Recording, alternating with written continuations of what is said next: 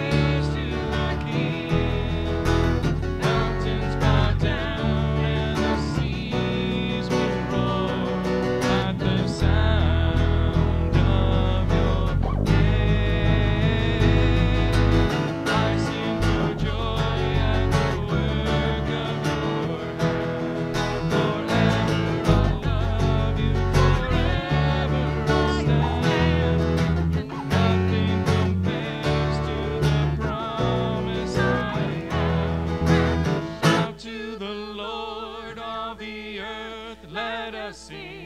Power and majesty, praise to the King.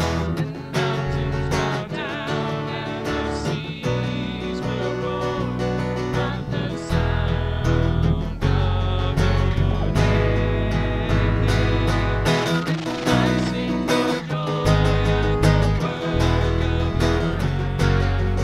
Forever I love you, forever I stand. And nothing compares to the promise I have.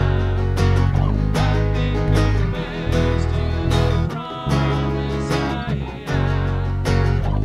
Nothing compares to the promise I have in you. Have a seat. Welcome, everybody. Great to see you here today. I've been telling people lately, I've discovered something in life. God is the best, of course, but I've been telling people marriage is the greatest thing in life. But after that, besides after God and marriage, is church family. So it's wonderful to see you. It's wonderful to be with you. I met a lot of you guys in 2014. It was great to know you then. It's great to know you now. And so it's great to be with you. And it's so nice to have relationships with all of you guys. And so we wanted to welcome you, and to all of you watching online, also great to have you. Now today is going to be a special service. Becca is a master at planning services, and so the order is going to be different. We're going to have short sermons and music, but it's also going to be participatory. So you get to participate. So I need everybody to raise your hand, okay? Now raise the other hand, okay, and wave. Okay, it's so easy to participate and be a part and to do things and to, commune with God that way with our bodies. And so we're going to do that a little bit later, and we'll explain it. So let's pray together, and we'll get on with it. Father in heaven, we thank you so much, God, for your amazing goodness, your graciousness, your faithfulness, your goodness. Though when we are faithless, you remain faithful, God, and we thank you so much for that. We thank you for another year of bringing us through, of providing for us as you have promised to do. Now, Lord, we give you the service, and we invite you here, Lord, to be a part. We ask that you would use the instruments, God, that we have in our voices and our preparation, Lord, that it would glorify you, and that you would be pleased, and that we would that you would accept our offering of praise, God, and that we would search our hearts and see, Lord, what you have done in our lives, and what response we should have for you, God. And we give you this service. In Jesus' name, amen.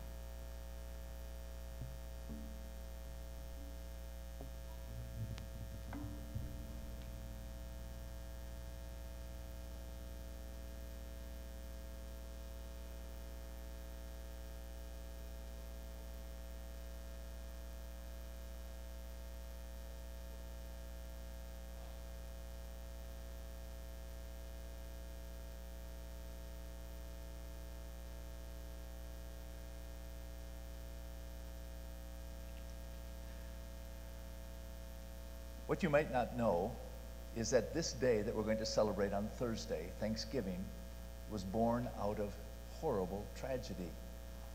I think most of you may know that Thanksgiving began during the Civil War. And the day of Thanksgiving began with Abraham Lincoln, our president at that time. Just this week I read once again his proclamation, now 150 years old. And as I read it, I was stunned by what he said. Let me read a portion of the proclamation of Abraham Lincoln that resulted in Thanksgiving. By the President of the United States, a proclamation. The year that is drawing toward its close has been filled with the blessings of fruitful field and healthful skies. To these bounties, which are so constantly enjoyed that we are prone to forget the source from which they come, others have been added, which are of such extraordinary a nature that they cannot fail to penetrate and soften the heart, which is habitually insensitive to the ever-watchful providence of Almighty God.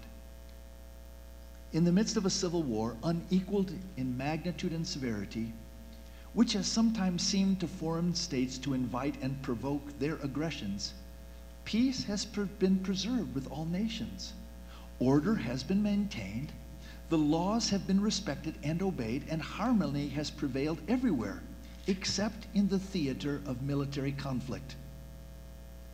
Needful diversions of wealth and strength from the fields of peaceful industry to the national defense have not arrested the plow, the shuttle, or the ship.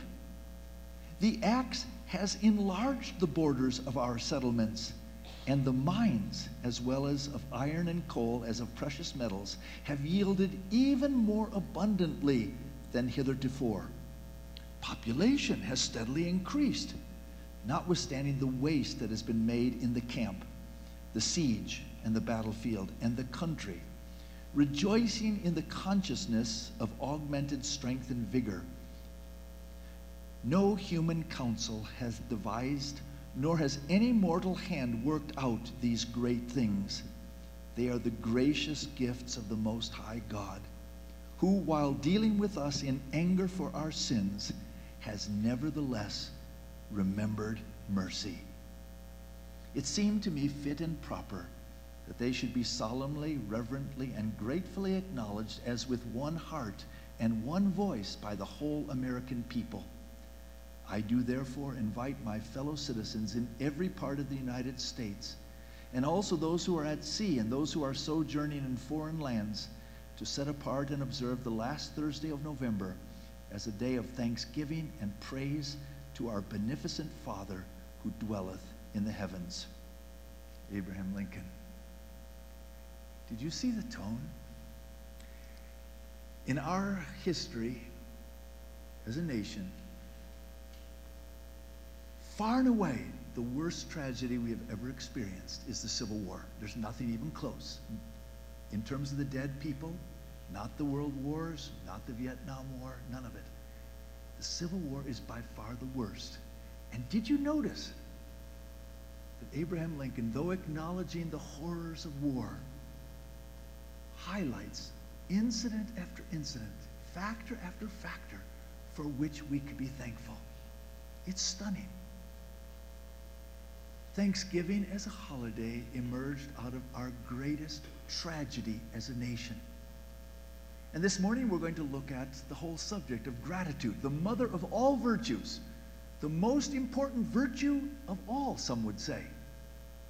But the real test of gratitude is not are you thankful when things are going well, but can you be thankful when things fall apart?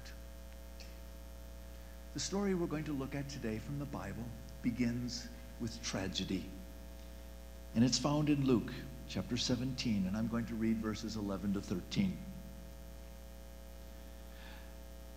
Now on his way to Jerusalem, Jesus traveled along the border between Samaria and Galilee. As he was going into a village, 10 men who had leprosy met him.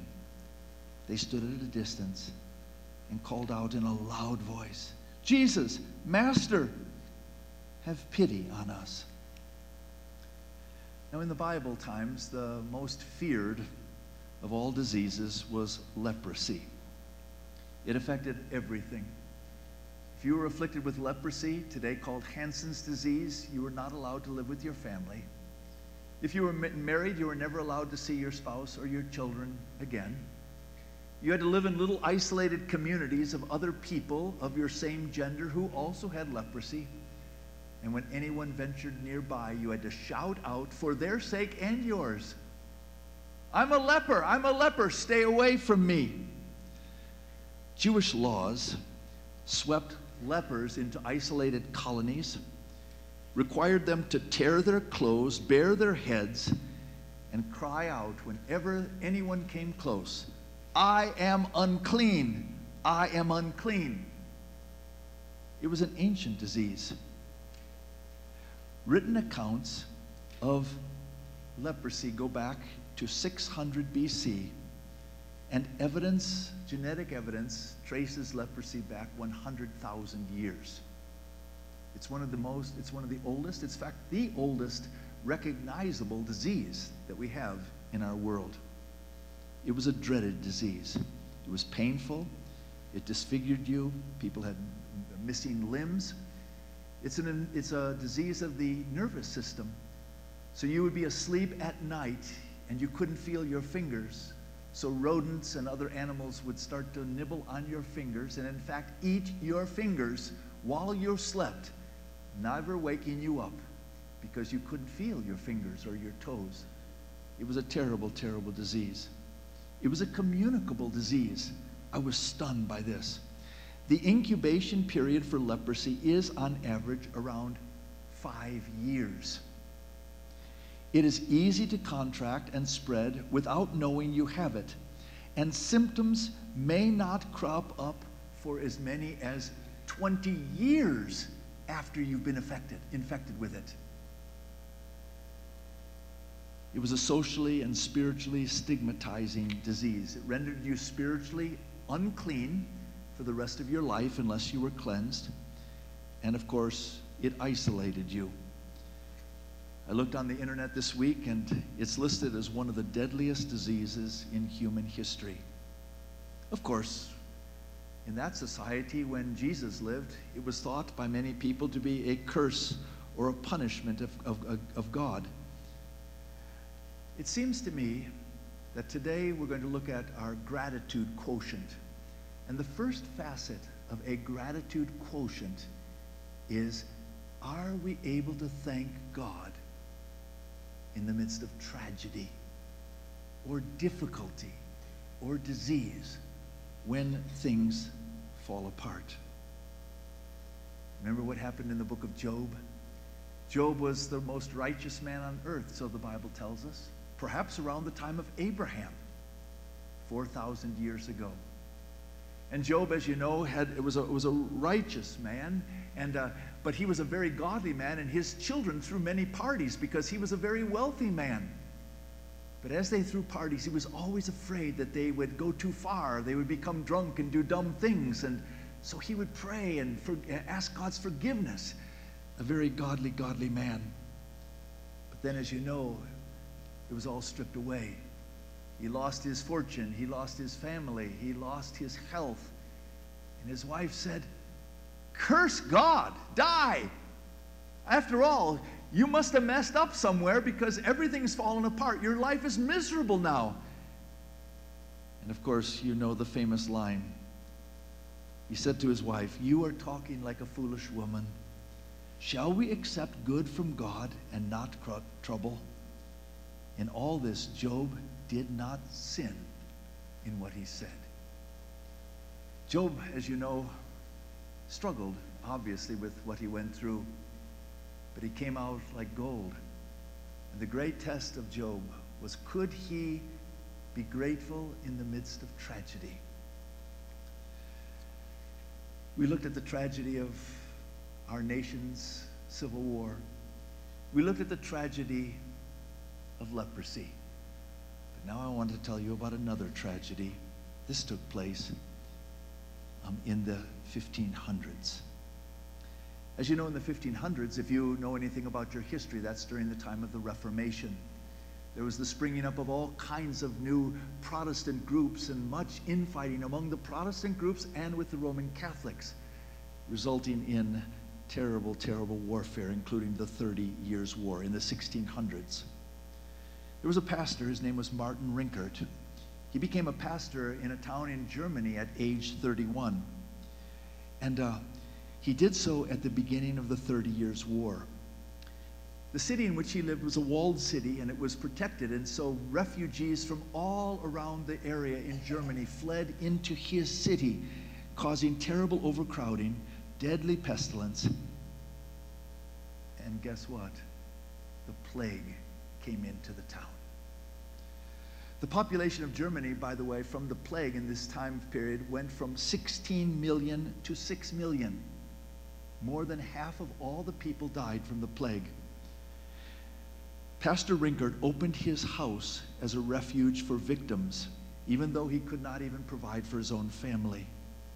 In the year 1637, the plague was particularly severe. At its peak, he was the only pastor in his town, and he conducted as many as 50 funerals per day. 50 per day. In 1 year, he performed 4,000 funerals.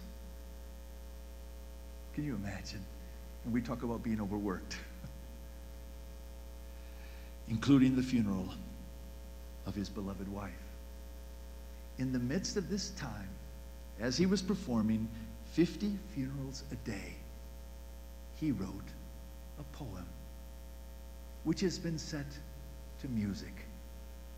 And the poem he wrote is entitled, "Now Thank We All Our God." He wrote this poem out of one of the most tragic times in the history of Europe. So would you stand with me now and look on the screen, and with this video we're going to sing together the song written by Martin Rinkard during the 30-year war in the midst of performing 50 funerals a day. I hope this reflects your heart as well.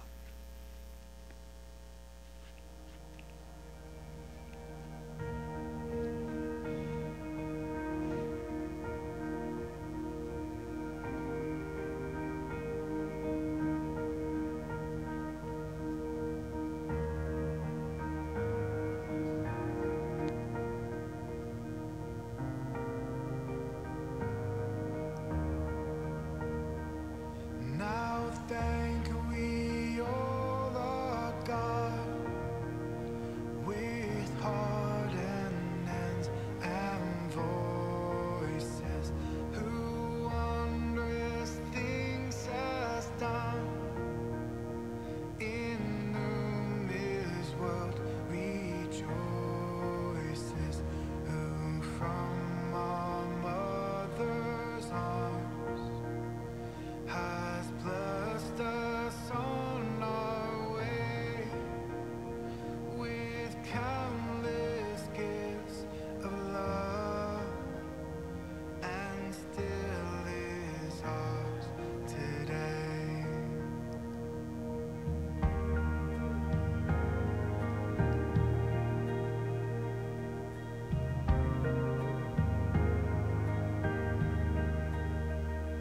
Oh, may this bounteous God through all our life be near us, with ever joyful hearts and blessed peace to cheer us, to keep us in His grace, and guide us when perplexed, and free us from all ills of this world and the next.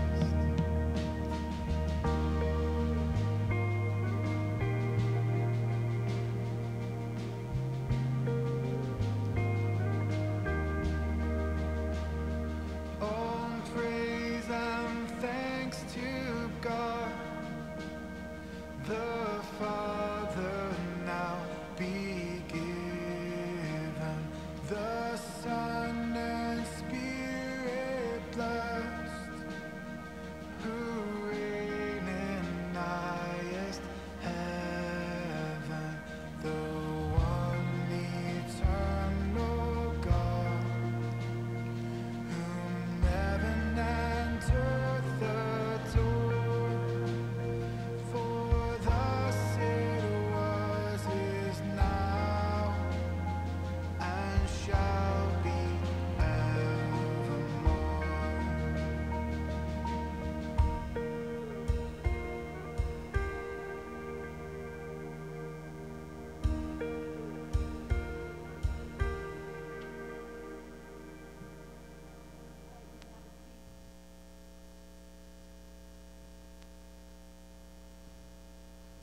Shortly after my my first husband left for the last time, and I was a single mom with 2 little kids, one of whom had Down syndrome and got sick a lot. He had really tiny little ear canals, and so he would get sick a lot. I couldn't put him in daycare because he caught whatever anyone had.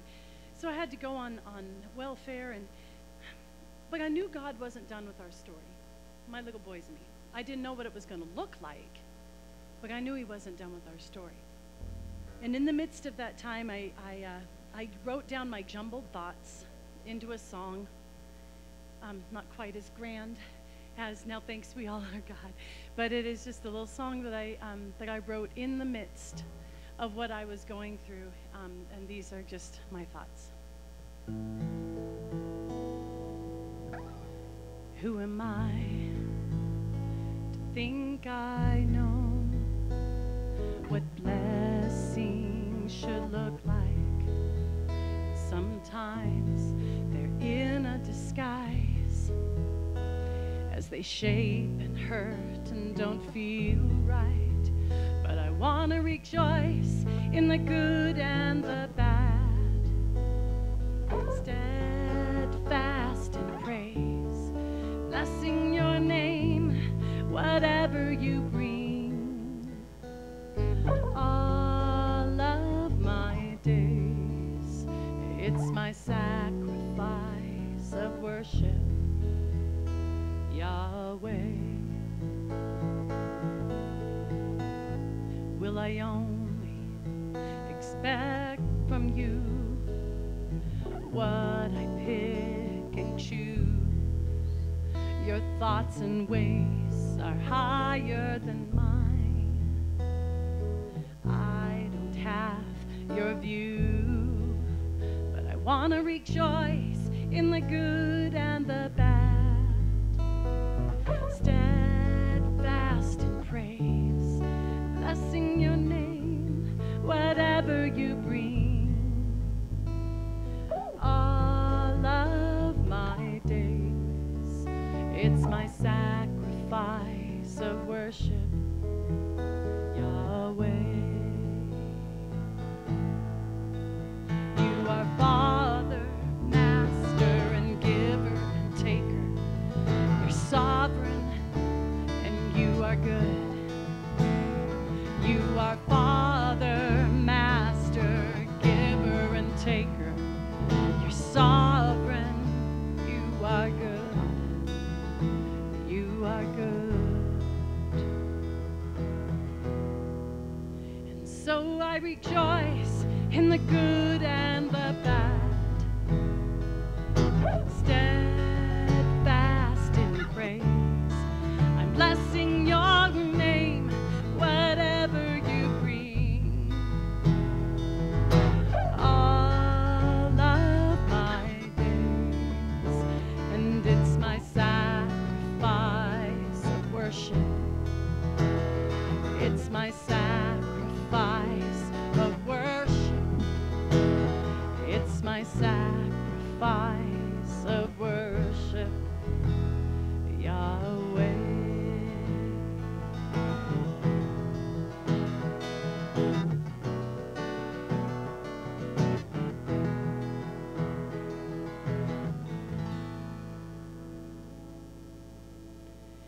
You know, thanking God in a time of frustration, when you can't hear God's direction and it just feels like you're doing it alone.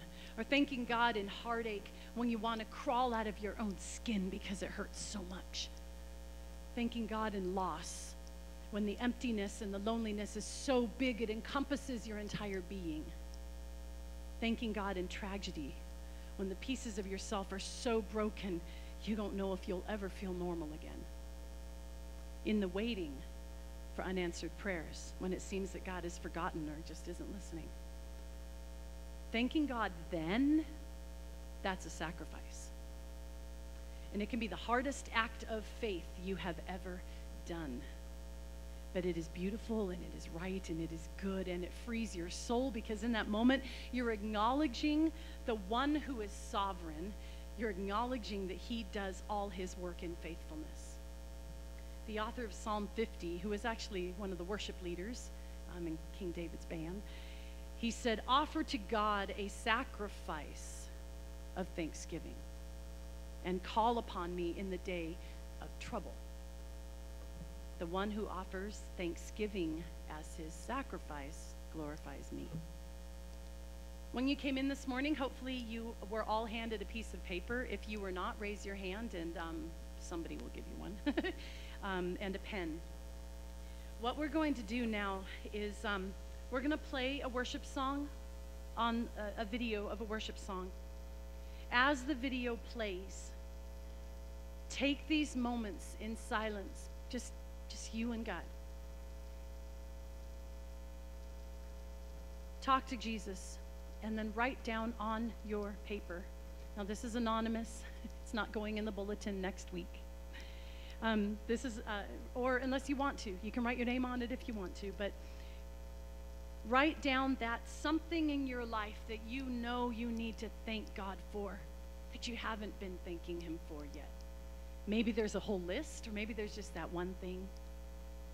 But this is going to be a sacrifice of thanksgiving, a sacrificial offering of thanks to the Lord. Now, we're going to send offering plates around toward the end of the song, so you've got several minutes to think. It's not to put money in. If you put money in, I might just take it home with me. It's not for money. This is an offering of thanksgiving to God.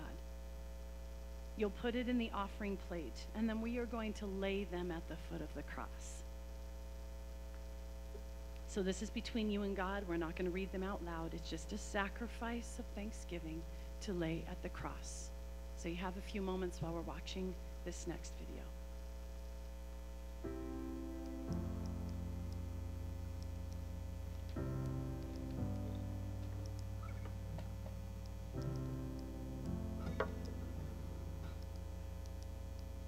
Take this fainted heart. Take these tainted hands.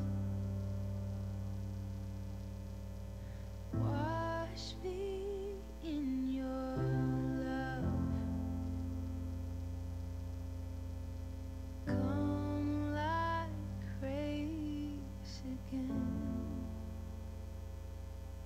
Even when my strength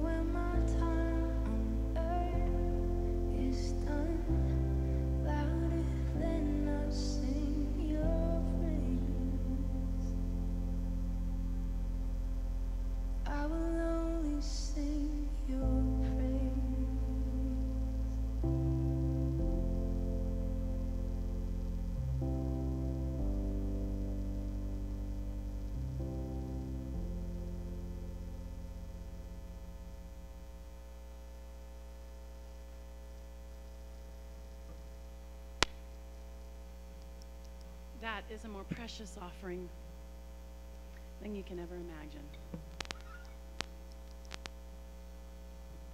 Let's all stand together and actually sing the words of Job together. Blessed be your name in the good and the bad.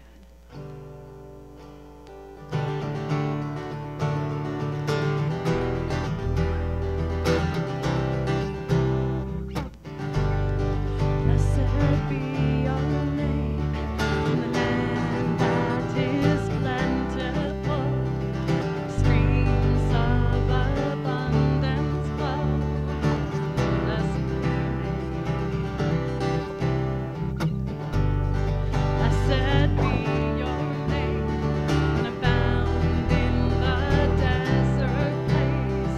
Though I walk through the wilderness, blessed be your name.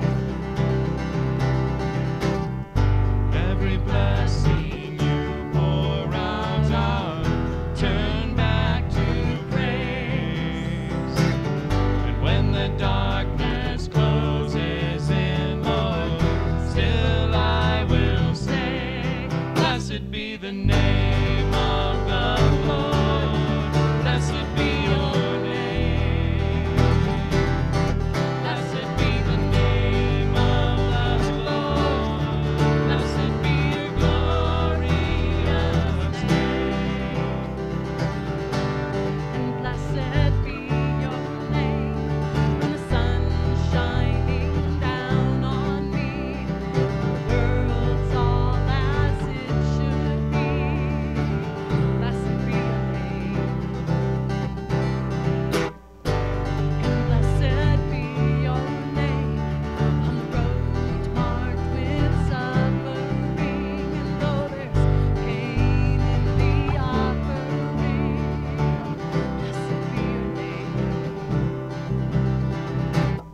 And every blessing you pour out, I'll turn back to praise. And when the darkness closes in, Lord, still I will say, blessed be the name of the Lord. Blessed be your name.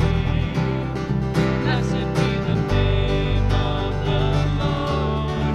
Blessed be your glorious name. And blessed be your name on the road marked with suffering. And though there's pain in the offering, blessed be your name. You give and take away. You give and take away. You give and take away. My heart will choose to say, blessed be your name. You give and take away. You give and take away. My heart will choose to say,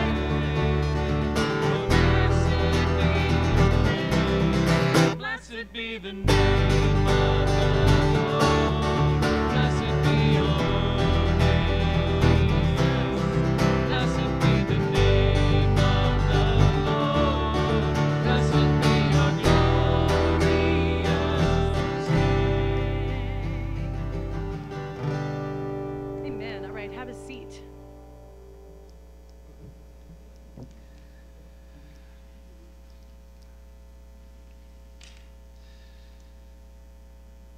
When tragedy strikes, when disease enters one's life, when tough things happen, it's really tough to be a person of gratitude. It's a great, great test of our gratitude quotient. But there's another test, far more subtle, and perhaps we do even more poorly at this, namely, when there's blessing. We just sang, every blessing you pour out, I turn back to praise. I sang that and you did too, but that's a lie. We don't do that. You see, not only is tragedy a great test of our gratitude, but also blessing. Because the truth of life is most of the blessings we receive, we do not acknowledge at all. Our next verse, verse 14, we find these 10 lepers meeting Jesus, and a radical change takes place in one verse. Here it is. When Jesus saw them, he said, "Go show yourselves to the priest." As they went, they were cleansed. That's amazing. It all began with Jesus. Well, it all began with their acknowledgement of their need. They said, "Help us, help us." Jesus saw them. He could have passed by. He did not. He saw them. He commanded them, "Go." They had enough faith to believe that what Jesus said was true, and they went.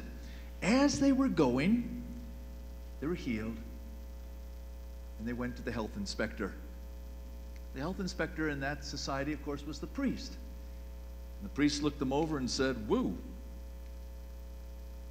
you're healed." You see, the second great test of gratitude is, how do we handle blessing? Now, if we look at the Bible, we'd find that we do not handle blessing very well at all. You could say that, in fact, Lucifer's sin was ingratitude. He had everything given to him on a golden platter. It wasn't enough. He did not have gratitude, and of course, he fell. Job, on the other hand, was the opposite. Remember, he was very rich, and out of his blessing, he every day thanked God. Here was a man who handled blessing extremely well. Maybe that's why he also handled tragedy extremely well. But the nation of Israel did not do so well. Remember what Moses said to them over and over again? He said, "Be careful, be careful. Because when you get into this promised land, this good land flowing with milk and honey, you will forget the blessings of God who brought you here. How he brought you out of slavery, how for 40 years he fed you, how he defeated your enemies and brought you into this good land that you did not deserve and you did not cultivate. You did not build its cities and its walls. And you will forget to give thanks to God." Remember the period of the judges? Over and over again, they follow the same exact cycle. They go into very, very difficult times, and they cry out to God because of their oppressors, and God hears their cry, and he raises up a judge, and that judge delivers them, and they live well again. And they turn away from God. They don't give him gratitude. They go back to the foreign gods, the Baals, and they go through the same cycle over and over again. Proverbs 27,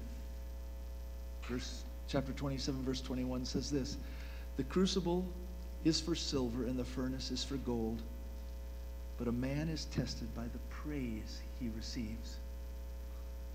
One of the greatest tests that there can ever be of a human heart is, how do we respond to praise? How do we respond to good things? How do we respond to blessing? Here's a verse from Romans chapter 2. "Do you show contempt for the riches of God's kindness, tolerance, and patience, not realizing that God's kindness leads you toward repentance?" So often we associate the tough things we go through and the bad things that happen, and we say, "Okay, God, I'm suffering. I'll turn to you." But Paul says in Romans, it is God's kindness that should lead us to repentance. A Jewish proverb says the following, "In the judgment, a man will be held accountable for every blessing he refused to enjoy." Wow. You see, the first test of our gratitude quotient is, how do we respond to tragedy? Those are the things we laid at the foot of the cross. But a second great test is, how do we respond to blessing? I'm afraid our default mode is to take it for granted.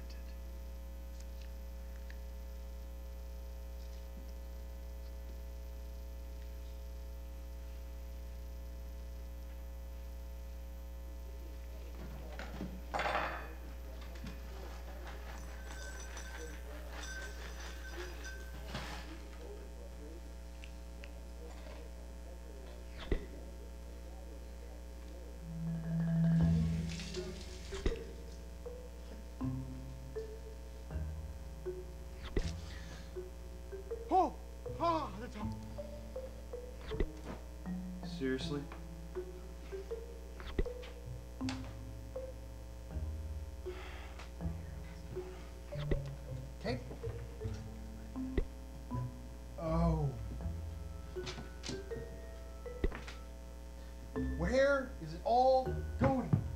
Please, please, please. Yes! Ah! Why is this happening?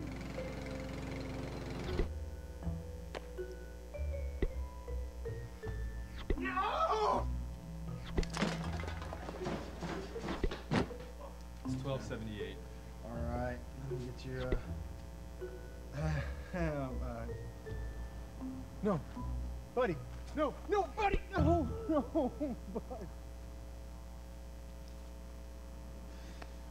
Hey, honey, are you taking things for granted again? Yeah, I guess so. All right, well, is there anything you can do about that? Because we really need to do some laundry. Lord, will you please give me a more grateful heart? Buddy! My car! Okay.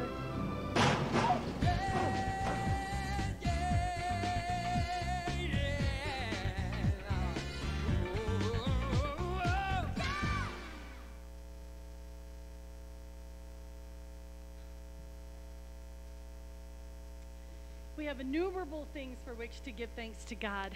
And God knew that we would take things for granted. And so he instituted festivals and reminders all throughout our faith walk to stir us to remember to thank him. In everything, give thanks, for this is the will of God in Christ Jesus for you. The little things, the humdrum things, the hard things, may we all be more intentional in noticing and stopping and thanking him. This is a song from a Seattle worship band back when I lived there. There may be a chance it won't be on the screen, but that's okay because we were going to sing it for you anyway, so we'll see what happens here. But feel free to join in the chorus because it just repeats itself if you get a feel for it. This is about giving thanks for all the little things.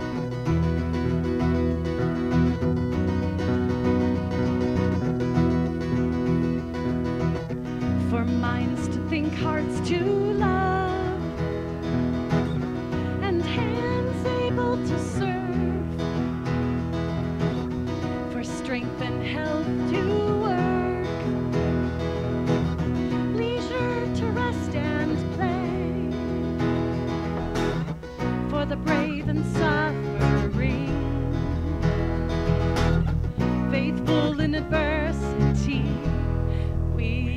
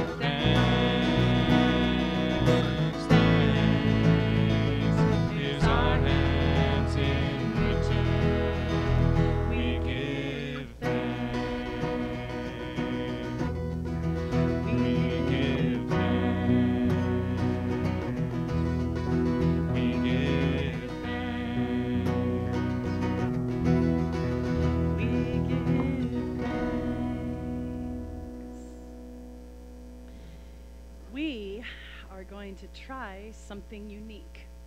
Together as Trinity Church, we are going to write our own psalm. As you see on the screen behind us, we have part of Psalm 136. King David wrote it. It was declared throughout all of the history of Israel. They used it whenever they were going to the army or when they were building the temple. Or they quoted this a lot. And recounting the great works that the Lord had done for his people. So we're going to create a Psalm of Trinity Church using David's method here. We're going to create a psalm of thanks of what the Lord has done for us, his people, here in 2022, 3,000 years later. Whether it's personal in your own life or something to do with our country or the world or this church, we are going to recount what he has done for us. So as you see in verse 4, there at the bottom, it says, give thanks to him who. That's what we're going to say, but we're going to turn it and say it to him and say, we give thanks to you who. And then you are going to fill in the blanks. And we're going to give this a try. So, and then we're going to read it as a responsive reading together at the end. So we're going to fill in the blanks. The words are going to appear magically on the screen as you say them. And after we have enough for a hearty psalm, we are going to read it aloud together. So you think we can do this? So we're going to give it a try. Who wants to start? We give thanks to you who provides. Right. Amen. He saves broken people. Okay, we're going to pause for a second to let our magical invisible fingers type these. David had a scribe, you know, so King David did so. Give me a thumbs up when you're ready. Got it? Okay. Who made the mighty Rocky Mountains. Okay, what you got? Who healed my mind and rescued my life. All right. Another one? Yes.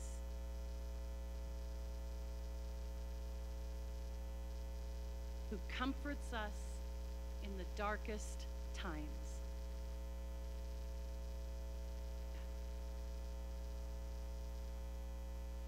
All right. We give thanks to you who gives victory over alcohol.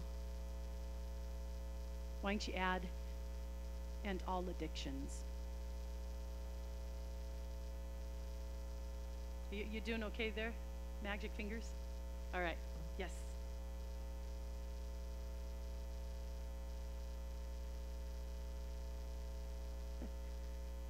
All right. Who gives me not what I want, but what I need.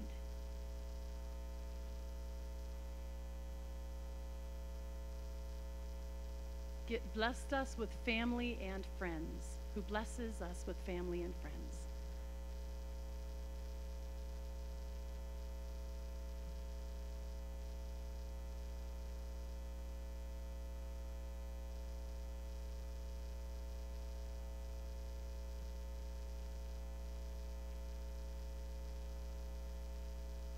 All right, who keeps our family safe. How about if we shorten that? Keeps safe, our yeah. family safe and healed. Do you have one too? We'll take one or two more. We're definitely a psalm writing church here. I can see it's been hiding here for many, many years. Was there another hand beside Bill? Okay, let's get this first. What was over here? Who never leaves us alone. All right, and then Bill, did you have? Who gives us eternal promise. Who prays for us. Is that what you said? Yes. Yes. Our intercessor, our mediator, who prays for us. That's beautiful. We'll take one more. Who gives us music to praise him. That's my mama. Well, I think that's that we could do this all day, but then we'd be here all day. So let's call this our psalm, the Psalm of Trinity. We'll call it part 1. Maybe we'll do this again sometime. And so what he's going to do is put it up on the screen. We'll start with the beginning of Psalm 136. So this is going to be a hybrid, Psalm 136 and a Trinity psalm, or Psalm of Trinity. And Jeff is going to read the stuff that we've all added, and us as a congregation will say, "His faithful love endures forever," or whatever's on the screen. Yes. All right. Shall we stand while we read scripture, and then our part isn't scripture, but it's still worship. All right. Yes. So you read. I'll start, and then you're going to say for us, or yeah. No, I read the first one. I read the Okay, first you one. start. I guess we're starting with this. All right. Give thanks to the Lord, for he is good. His faithful love endures forever. Give thanks to the God of gods. His faithful love endures forever. Give thanks to the Lord of lords. His faithful love endures forever. Give thanks to him who alone does mighty miracles. His faithful love endures forever. We give thanks to you who provides. Your faithful love endures forever. We give thanks to you who gives children and grandchildren. Faithful love endures forever. We give thanks to you who saves broken people. Your faithful love endures forever. We give thanks to you who healed my mind and rescued my life. Faithful love endures forever. We give thanks to you who comforts us in the darkest times. Your faithful love endures forever. We give thanks to you who gives victory over alcohol and addictions. Faithful love endures forever. We give thanks to you who gives us what we need. Your faithful love endures forever. We give thanks to you who blesses us with family and friends. Love endures forever. We give thanks to you who keeps our family safe and healed. Faithful love endures forever. We give thanks to you who never leaves us alone. Faithful love endures forever. We give thanks to you who gives us eternal promises. Faithful love endures forever. We give thanks to you who intercedes for us. Faithful love endures forever. We give thanks to you who gives us music to praise. Love endures forever. Thank you. It's good enough. You can have a seat. This song is actually, I just told you to sit down. I am so sorry. We're going to sing. You're getting your exercise for the day. I'm sorry. This song was written quoting Psalm 136. So let's sing this together. Give thanks to the Lord, our God and King. His love endures forever. For he is good, he is above all things. His love endures forever.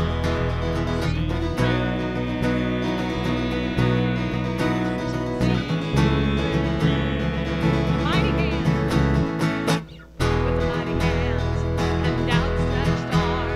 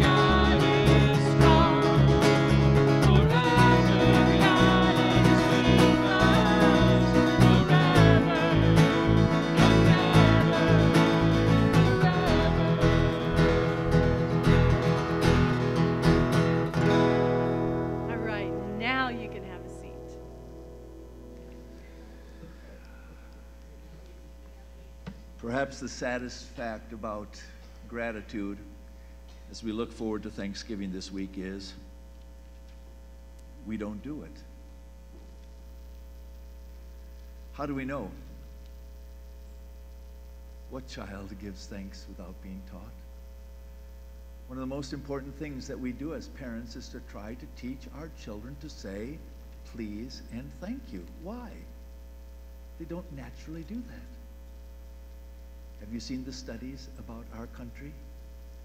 We are clearly the country in the history of the world that has had more blessings than any other country, and yet we rate very, very, very low on the gratitude scale. It is not hardwired into us. We know it from the nurture of children. We know it from our own nature. We know it from the history of our country. And most importantly of all, we know it from Holy Scripture. For this is how our text ends. One of them who Jesus healed, when he saw that he was healed, came back praising God in a loud voice. He threw himself at Jesus' feet and thanked him. And he was a Samaritan. Jesus asked, were not all 10 cleansed? Where are the other 9? Has no one returned to give praise to God except this foreigner? Then he said to him, rise and go. Your faith has made you well. Well, if Jesus was a mathematician, what he's telling us is that about 10% of the time we give thanks. And probably that's about the truth. Maybe 10% of the time, maybe 10% of ourselves, maybe 10% of the people, maybe less, do not say thanks. Children, adults, nations, people, whoever it may be, we don't give thanks. But did you notice how this man did it? He was on his way to the priest, the texting implies, and he was healed, and he didn't even get to the priest. He turned around and went back to Jesus. He expressed then his thanks verbally. He fell at his feet. He expressed it with his body language, and he was the least likely to thank God because, as the text tells us, he was a Samaritan. Someone said this, if men do not give thanks quickly, they usually do not do it at all. A haunting, haunting, haunting text of Scripture is found in the book of Romans. It says this, for although they knew God through creation, they neither glorified him as God nor gave thanks to him, and their thinking became futile, and their foolish hearts were darkened. It's probably the clearest passage in the whole Bible about the de-evolution of humanity. And it all begins with ingratitude. Gratitude is not normal. How do we change it? How do we become people who are people of thanksgiving, as our day set apart by our president reminds us? It begins with tragedy, for Thanksgiving was born out of tragedy. And in the midst of our worst tragedy, we as a nation gave thanks to God. It's tested perhaps most by our blessings. When we are blessed, do we even notice it? Do we give thanks to God? How do we change this? First of all, intentionality. We have to make it a point to do it. And then directionality. First of all, we make it a choice because thanksgiving or gratitude is a choice. First of all, we intend to do it. We make choices. Then we direct it to the one who is the author of blessings. Those blessings come to us whether it's tragedy or good things. And what kills it? A victim mentality kills gratitude. The blame game kills gratitude. An entitlement mentality kills gratitude. The Bible says, whatever you do, in word or in deed, do all in the name of Jesus. A book has been written entitled Thanks. And in the book, the major thesis is this: perhaps the clearest route to happiness on this planet are people who learn to give thanks to God. May we have a blessed Thanksgiving. Watch now this video called The Cure.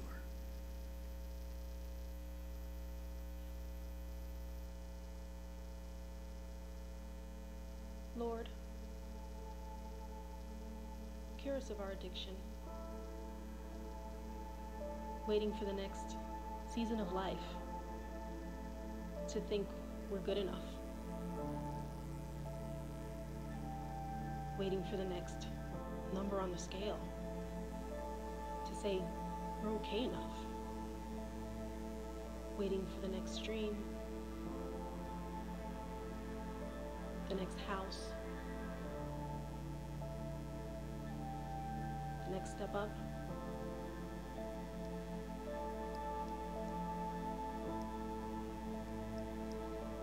The next bend in the road that finally makes us feel we've arrived at contentment. Forgive us, Lord, for our waiting room addiction. Addicted to always thinking we're in a waiting room. Counting down the days till we enter real life, when real life is happening right now. And you are the one waiting for us to give you thanks for the miracle of now. Wake us up out of our waiting room addiction. I'm 25 days thankful for our baby's laughter. I'm 15 days thankful that who I am is enough. And cure us with thanksgiving. I'm 3 months thankful for where I'm living right now. I'm 45 days thankful for my life now. Show us how we have room in our lives to give you thanks right now. I'm 3 weeks thankful that I have a job to provide for my family. I'm 1 day thankful for the gift of now.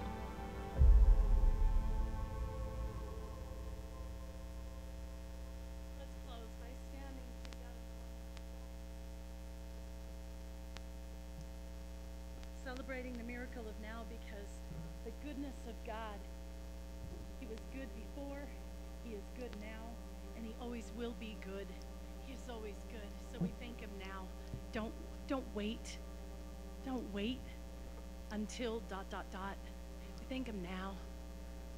Thank Him now. I love you, Lord. Oh, your mercy never fails me. And all my days I've been held in your hands. From the moment that I wake up until I lay my head, I will sing of the goodness of God. All my life you have been faithful. All my life you have been so, so good. With every breath that I am able, I will sing of the goodness of God. I love your voice. You have led me through the fire, my darkest nights. You are close like no other. I've known you as a father. I've known you as a friend, and I have lived in the goodness of God. All my life you have been faithful. All my life you have been so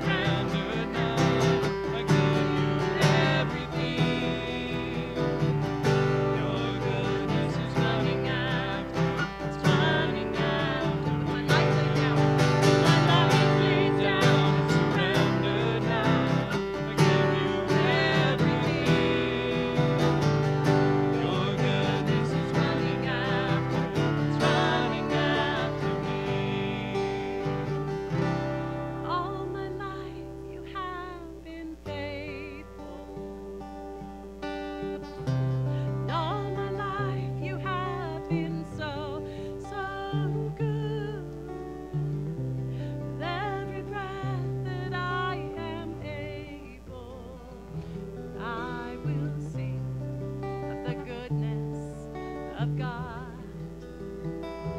I will sing of the goodness of God. Praise God from whom all Blessings flow. Praise Him, all creatures here below. Praise Him above, ye heavenly hosts. Praise Father, Son, and Holy Ghost.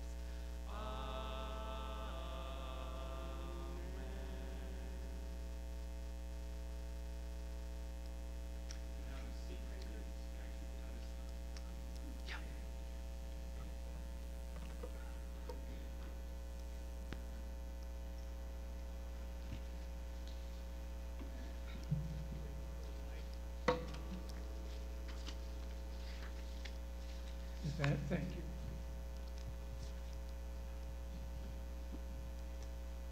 I've got a few announcements to make that are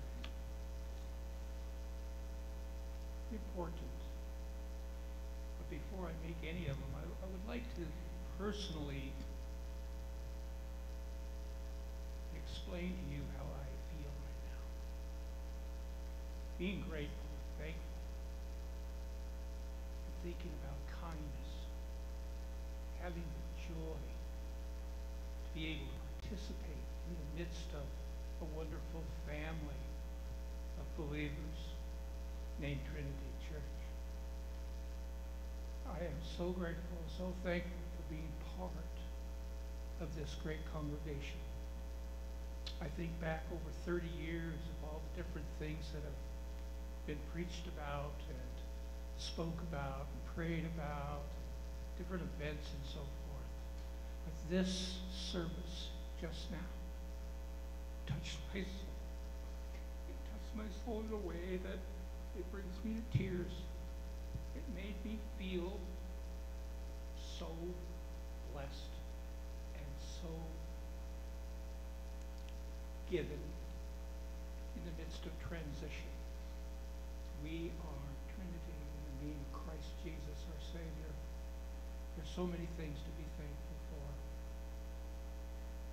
In the midst of transition, we've been given a wonderful pastor as an interim pastor, Tom, here, and a worship team that did such a wonderful job just now. Thank you so very much. We love you. We really do. And at that, let me tell you, we've made a decision to have a candlelight service on Christmas Eve at 5 o'clock, and it will be led by our worship team. There will be no communion, and Pastor Tom will be home with his family of where he deserves to be. So they have stepped up to have a candlelight service, and I'm really looking forward to that. That'll be a beautiful thing. And then obviously we'll have our Sunday service, which will be Christ birth oriented on Christmas Day at regular time. Now, before we're dismissed, there's a couple of things that need to be talked about.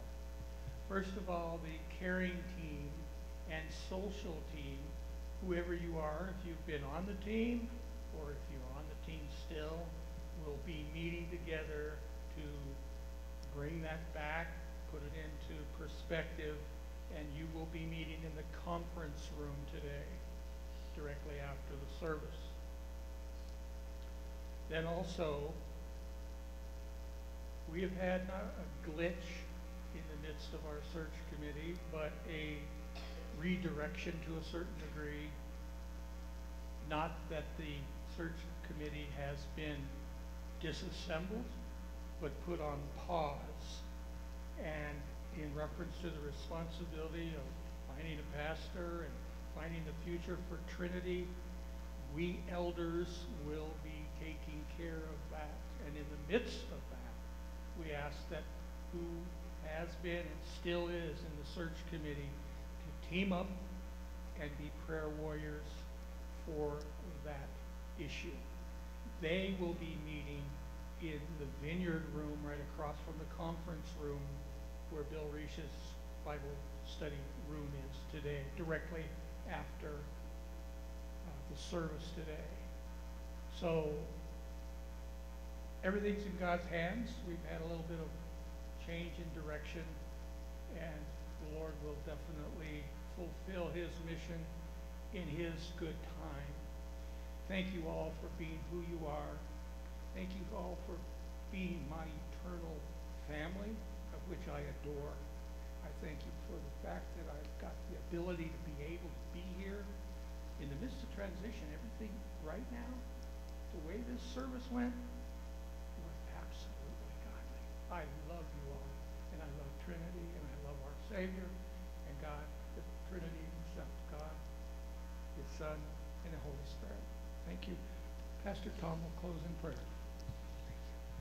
Please stand with me, and thank you for being with us today and this time of Thanksgiving. And may you leave today and eat a lot of food. It's one of the great ways that God has given us the privilege of saying thank you.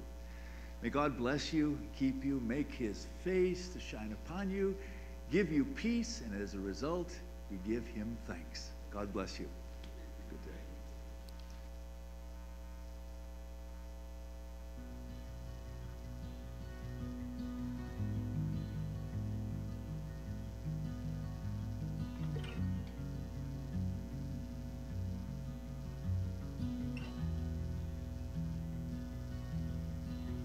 All my words fall short. I got nothing new. How could I express all my gratitude? I could sing these songs as I often do, but every song must end